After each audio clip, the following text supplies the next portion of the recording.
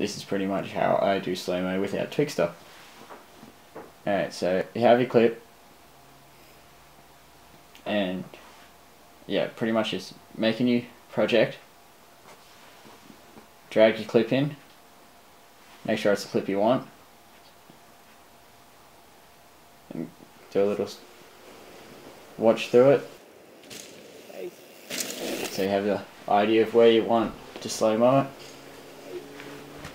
Yeah, so like pretty much freeze it where you think it's going to look good, or like, and this is how some people would do it maybe. Yeah, so yeah, this is pretty much how you do it.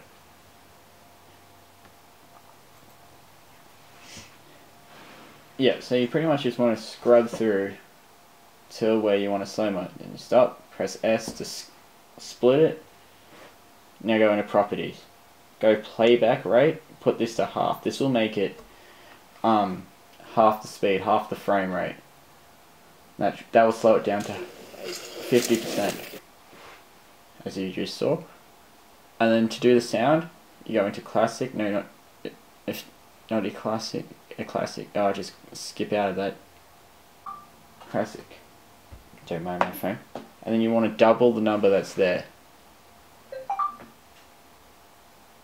Okay.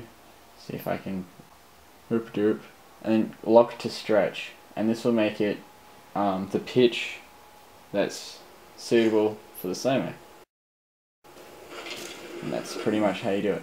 Except this is the main feature. You go properties, make sure the unsample rate for the clip that is not slow mode is 0.5.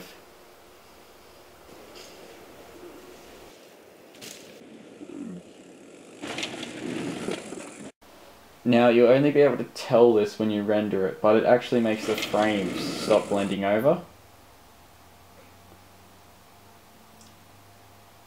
So you render it, make sure you render to the higher HD quality, but make sure it is not 60 frames a second. That is the real key feature to this. So you go customize template, go high definition.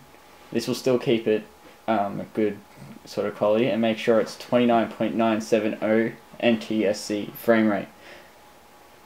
Yeah, and then I'll just be back when that's rendered.